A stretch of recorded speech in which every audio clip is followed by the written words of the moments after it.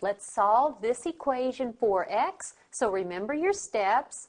Are there any fractions? The answer is no. Are there any parentheses? The answer is no. So let's use the addition property of equality and let's make it so we have variable terms on one side of the equation and constants on the other side.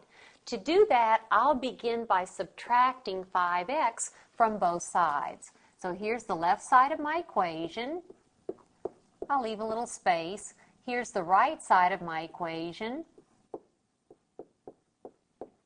And now I'll subtract 5x from both sides. So I'll subtract 5x on the left side. I must do that to both sides.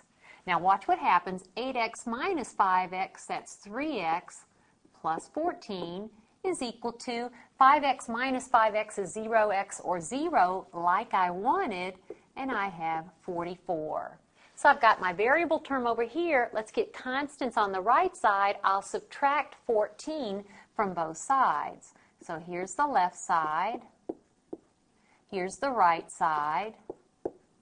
Now I'll subtract 14 on the left side, and I must do the exact same thing on the right side.